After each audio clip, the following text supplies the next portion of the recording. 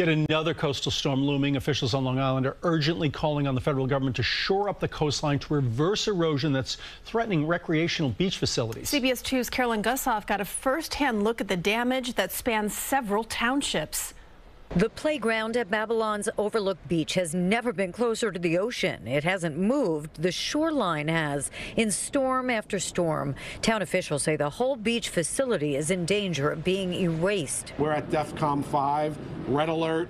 We need all the help that we can get from our state and federal partners. Though the town has trucked in 100 million cubic yards of sand, over 500 feet of the beach has disappeared in a decade. A call today from Long Island leaders for the Army Corps of Engineers to address a real crisis. It's startling to know that the definition of the Army Corps of Engineers doesn't consider this emergency. The Army Corps has several sand replenishment projects underway, but not all ocean beaches qualified after Superstorm Sandy. Leaders call it a patchwork approach. We're tired of hearing, well, we have to do another study and another project. We're losing our beaches. We need the help right now. All this sand is removed. This was 4 or 5 feet higher, and if these dunes go, then the highway goes. Oyster Bay Supervisor Joe Saladino shows us dunes at Tobay Beach dramatically diminished. The integrity of the beach pavilion in jeopardy. The waves were breaking under the pavilion. And you can see where the water has reached sand packed into this pedestrian walkway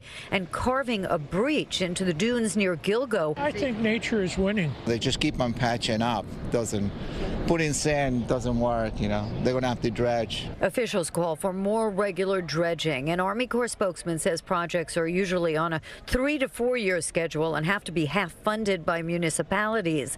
Governor Hochul has made the request for emergency assistance. Late last year, the Army Corps of Engineers rejected requests to expand its sand replenishment programs here. The agency now says it's reconsidering. In Babylon, Long Island, Carolyn Gusoff, CBS 2 News. And we have continuing coverage throughout the night. You can always find the latest forecast and track of the storm on our website, cbsnewyork.com.